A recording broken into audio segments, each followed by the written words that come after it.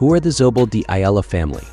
Rocio Zobel hails from the Zobel De Ayala family, a name synonymous with wealth, business acumen, and philanthropy in the Philippines. The Zobel De Ayala lineage traces its roots back to Jacob Zobel, a German-Spanish pharmacist, and Trinidad De Ayala, from a wealthy merchant lineage, whose entrepreneurial ventures laid the groundwork for their enduring prosperity.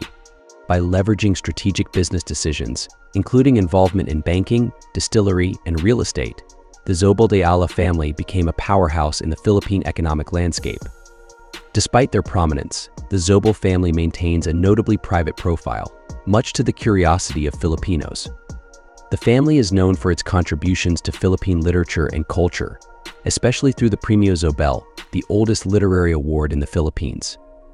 The award was established in 1920 by Enrique Zobel de Ayala to recognize and promote works in Spanish by Filipino writers.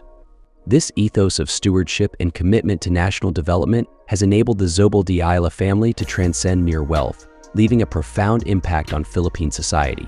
Their dedication to both business excellence and social responsibility serves as a model for future generations, highlighting the importance of integrity, hard work, and giving back to one's country. Rocio, a modern-day princess. As the youngest daughter of Inigo Zobel, a perennial presence on Forbes' Philippines Top 50 Rich list, Rocio often shares glimpses of their opulent lifestyle on her Instagram, offering followers a peek into their vacation homes and international properties. Rocio is very involved in business and philanthropy, which has boosted her wealth and influence in the Philippines. However, without doubt, much of her wealth is the result of her family's success and inherited fortune generated in the banking, real estate, and distillery sectors.